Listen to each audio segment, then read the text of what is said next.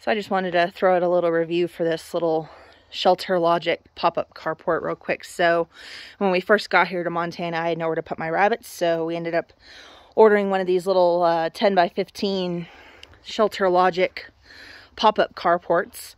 And right here where we are in western Montana, we get hurricane force winds, and so the only place to put it, like I had said in a previous video, was right here in this little cubby, because the wind, most of the wind comes to the back of the house, and this is the front of the house.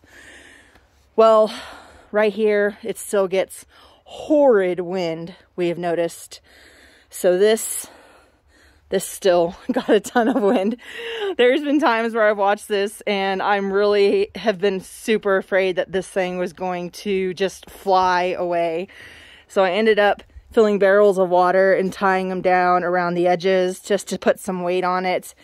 This is my water bucket that I use for my rabbits because I have to keep a heater in it to keep it filled, just to fill rabbits. I tied it to this. I mean, anything to weigh it down. But you know what?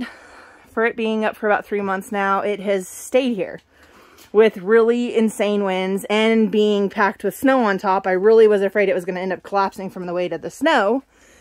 And it hasn't collapsed yet either. But now we're past the snow season. It's still standing. It has stayed up with the rabbits in it and has protected them.